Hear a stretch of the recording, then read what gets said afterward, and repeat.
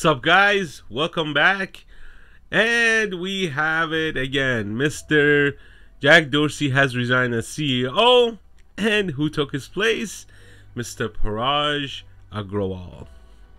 Before we start guys, please hit like, share, subscribe.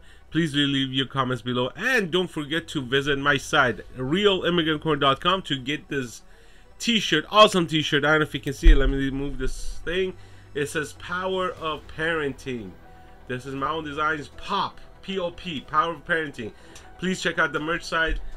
Get yourself a t-shirt, get yourself a mug, and let's get into this. Mr. Parag made a code. Why should I distinguish between white people and racists? End quote. So let's see. Incoming Twitter CEO Parag Agrawal, who will shortly replace Jack Dorsey as head of the far-left social media company, uncritically repeated a quote in 2010 suggesting that there should be no need to distinguish between white people and racists. If they are gonna make a distinction between Muslims and extremists, then why should I distinguish between white people and racists? In code, it is unclear who he was quoting. So he made a reference to Muslims and extremists. Here's the problem. If anybody knows anything about Muslims, I do. I know a lot about Muslims. I grew up in Iran, Muslim country. Now here's the difference. Iranian people, very kind, very generous, very kind-hearted, very friendly, and just like anybody else in the world, majority of Muslims are very peaceful, very kind-hearted, very friendly people. And then you have the extremists. The extremists believe in something else than the majority do. And the only reason the extremists usually get into power is because they use extreme measures to put fear in people's heart. And I don't want to get too far away from the topic here, but I think it's important to say that almost every group has some sort of extremism in them. That includes the Christians, that includes the Jews, that includes the Buddhists, that includes everybody. Everybody has some sort of extremist group or like a small group or an entity in it. Now, how do you make a difference? Well, if you keep watching the news, you only see one side of the whole story. In respect to the Muslim community, the news only shows the violent side. The news will only show what the narrative is. They will not show the good side. A lot of Muslim people, a lot of Muslim community actually help each other out. They are very good neighbors. They are good friends.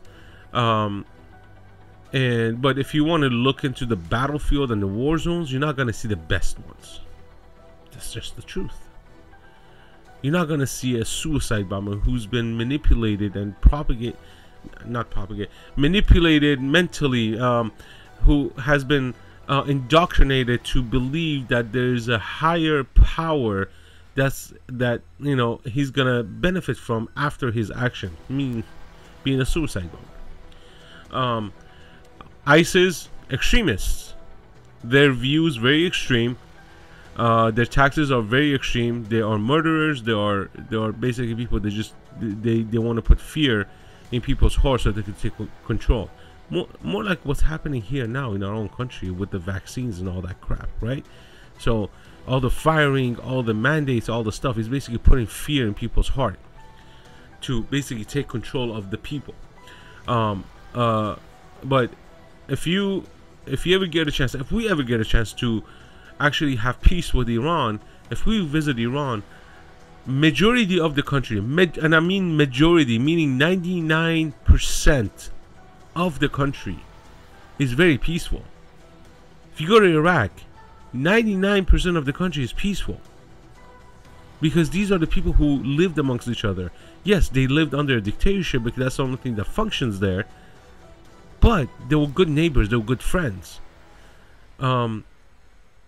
And that's, even if you go back to history shows this. Majority of people are friendly to each other regardless of what their background is. It's the government that comes in and screws everything up. just like what's happening here now.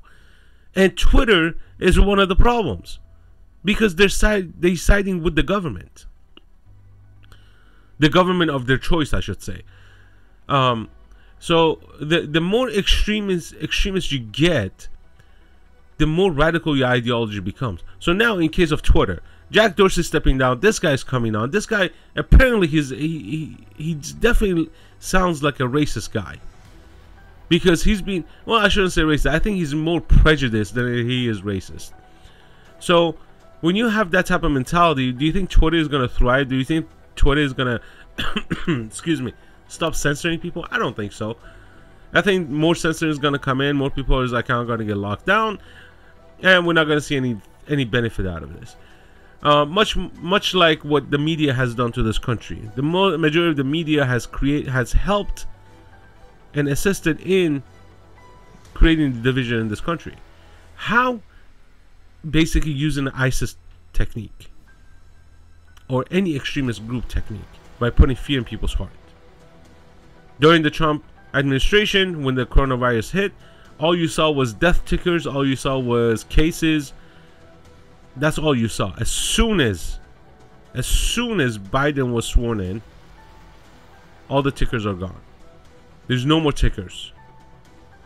Now, their messaging is the pandemic of the unvaccinated. That's their message. And the media picks it up to create more division, to create more hate between two groups of citizens. How do you prevent this? Well, stop watching the news. Stop watching the news. Because they haven't delivered a single good news since I've been in this country. 27 years, I have not seen a good news. 27 years, all I've seen is bad news. Or terrible news. Or not good news. And with the technology aspect of it, Facebook, Twitter, Instagram, TikTok, Parler, any of these news network, any of these social media places, this is why you see people separating themselves from other groups, getting more involved in groups who think alike, which I don't think is good. I think everybody as a unit, we should all be able to talk to each other, to express our disapproval of anything that we don't agree with, and hear the other side to see what they have to say, not by screaming and not by yelling. So what's next? I don't know. I don't think Twitter is going to get any worse than it. Actually, Twitter might get worse than what it is now with a new CEO. Jack Dorsey made millions or billion. I don't even know how much he made. He's going to go off and do his thing. Maybe he'll start a new platform and become a competition to Twitter. Anyways, guys, you guys have a great night. And don't forget to share, like, and subscribe. Hit that bell button. Don't forget to check out the merch site, realimmigrantcorner.com. Get yourself one of these shirts. Love you guys. Peace out.